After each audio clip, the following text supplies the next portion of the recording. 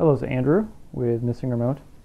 I installed an Ultegra 1134 cassette on my bicycle a few weeks ago, and I noticed something that really annoyed me about the way it was working with the EDGE 530 and the DI2 system that I have on the bike. And this is one of the things I really like about the DI2 system, is that I can configure it to tell me what gear I'm in. And as you can see, the gears are changing here as I change it on the bike. But the one here on the right, the 530, is wrong. And the one on the left, the 520 Plus, is correct. It's annoying, and I don't know why it is working that way. But fortunately, there's a really easy way to fix that. And that is by going into the sensor.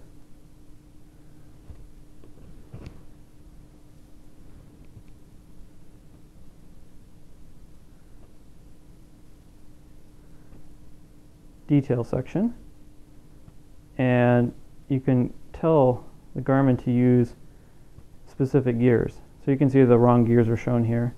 By turning off the automatic and then selecting a preset, which you can do any one of these presets, or if you want to go totally custom, you can.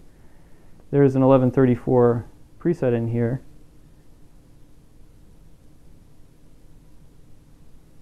Eventually, which is correct. And so then you get the right gears, and you leave off automatic. Because if you turn it back to automatic, the next time you turn on the Garmin and the DI2 system, it'll go back to being wrong again.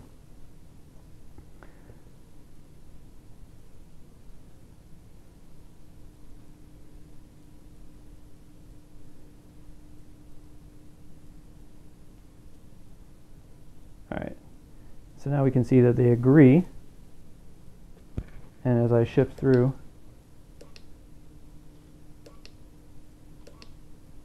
now the 530 is correct as well. So that's an easy way to fix this problem. And it's also a really easy way if you forget to change the gearing profile in the DI2 system when you change the cassette on the back. It's an easy way to fix that on your ride without having to whip out the E2 mobile app and change around, because that's kind of complicated. So that's a really neat thing that I've found recently when I discovered that the DI2 and Garmin 530 don't know what gears are on the 1134 cassette. If you found that useful, please like the video, ask any questions or comments below, comment section. Thanks for watching.